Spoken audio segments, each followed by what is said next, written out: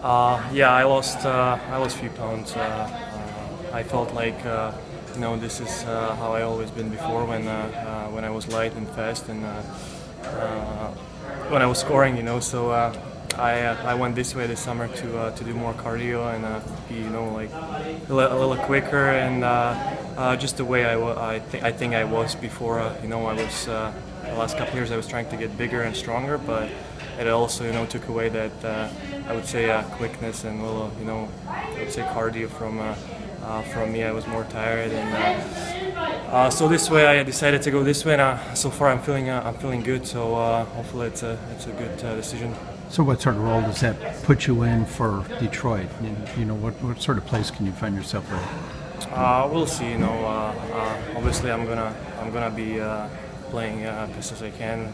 Do everything that I can to help the team anywhere they put me. So we'll see what's gonna happen. I'm ready for playing anywhere. So.